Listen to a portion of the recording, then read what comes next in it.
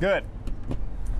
There we go. 71 days, Coach. 71 days. The countdown to UAB's football season is on, and the message of win as one, win as one, baby, is now on the outside of local businesses in downtown Birmingham. We all want to win and winning together. I think that, we talk about our community, UAB and the community working together. It's UAB's second annual decal drive. All right. The Blazers were pounding the pavement all over the city.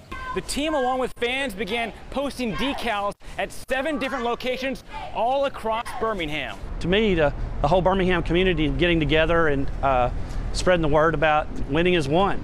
We're all about the city of Birmingham being our hometown. You'll see all our, different coaches out and athletes, you see our cheerleaders, and, I think I got Blaze maybe over my left-hand side here. So it is a team effort. That's how we look at it. And from restaurant storefronts to gas stations, cheerleaders and support staff all played a small part in what hopes to be a big season.